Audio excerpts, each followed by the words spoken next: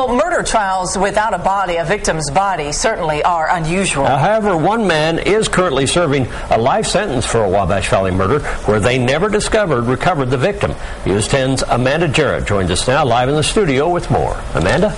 Mark Patrice, in the 1980s, forensic science wasn't even close to what we have today. However, Clark County, Illinois officials were able to land a conviction more than 20 years ago in a grisly murder without a body. We never found the body of the victim, Charlotte Grabby. Dan Crumrin served as sheriff investigating Fred Grabby for the murder of his wife. With no body and little evidence, it was a tough case.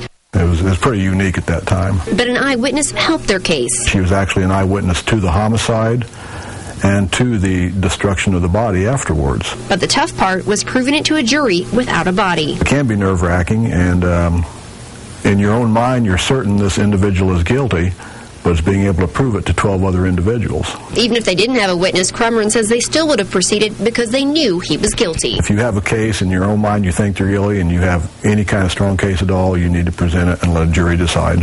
Investigators discovered Charlotte's body would never be found. It was burned and dumped in the river. But that didn't stop the jury from convicting Fred Grabby. Fred Grabby is currently serving a natural life sentence in prison at Western Illinois Correctional Center.